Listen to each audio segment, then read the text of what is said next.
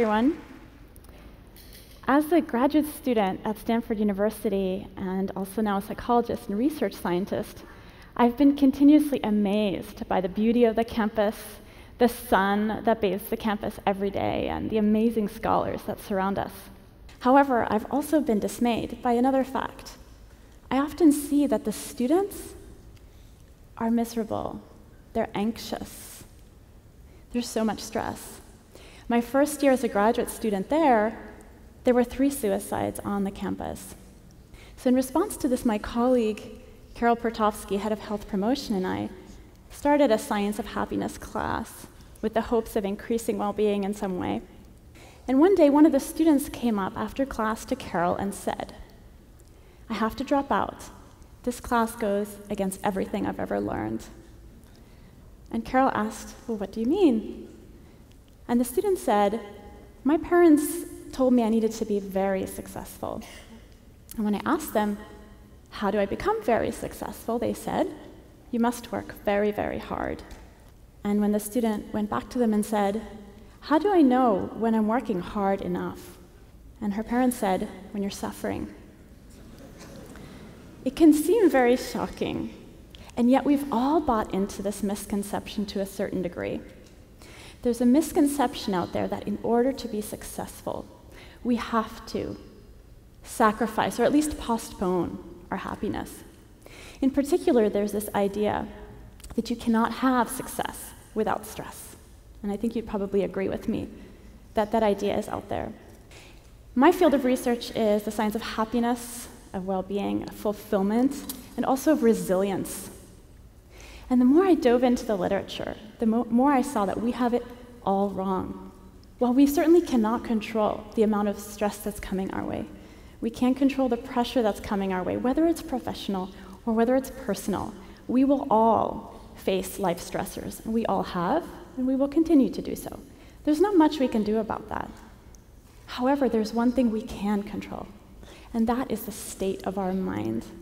I've worked with arguably the most stressed individuals in our society, veterans coming back from Iraq and Afghanistan with trauma. These young men and women, as you most probably have heard about, live in a constant state of fight or flight. It's as if that stress response hasn't been turned off. As a consequence, they cannot sleep. They have nightmares if they actually do manage to get a wink. During the day, they have flashbacks.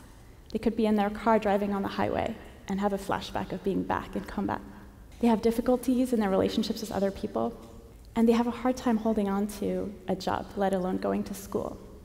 One thing that we're seeing in the literature is that therapy and the pharmaceutical interventions that are being offered to them in many cases do not work, and in many cases are not acceptable to the veterans who don't like the side effects or who don't like the treatments. So what we wanted to do was do something completely new, and that's how we fit into this TEDx theme of what's new. And yet it's also very ancient. And in fact, it's something you're doing right now. Breathing. Breathing is the only autonomic function that you actually have a say over. It's harder to control, for example, your heart rate. But your breathing is something you can control at your own volition, if you like. When you inhale, your heart rate increases. And when you exhale, it decreases. When you inhale, you feel energized. And when you exhale, you relax. If you deepen your breath, if you slow your breath, and in particular if you lengthen your exhales, your heart rate decreases, your blood pressure decreases, and you're tapping into your parasympathetic nervous system, the opposite of fight or flight, the rest and digest nervous system, calming your whole system.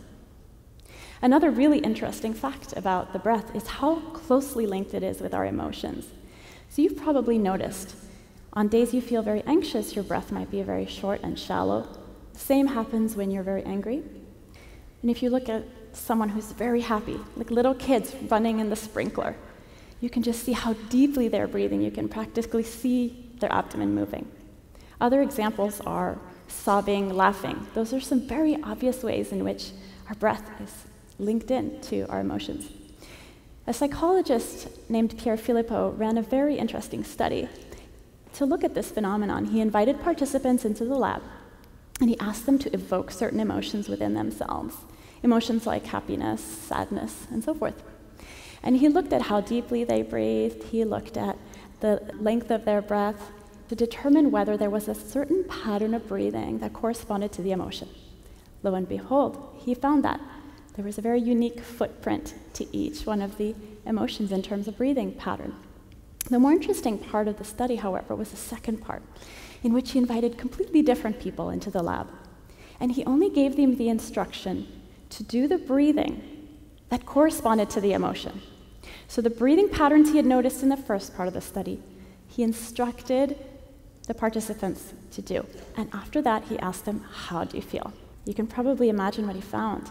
He found that they started to feel the emotions that corresponded to the breathing pattern. This is actually revolutionary.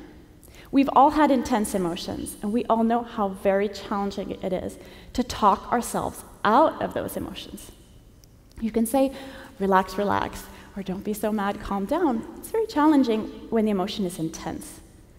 It's even worse when someone else comes up to you and they think they're being helpful by telling you to calm down. We invited veterans into the lab, and half of them participated in a week-long breathing program called Sudarshan Kriya, or Sky Meditation for short. This week-long program, they came in a couple hours a day, and they learned a series of breathing techniques. And by the end of that week, their anxiety levels had dropped to subclinical levels. They were able to sleep again.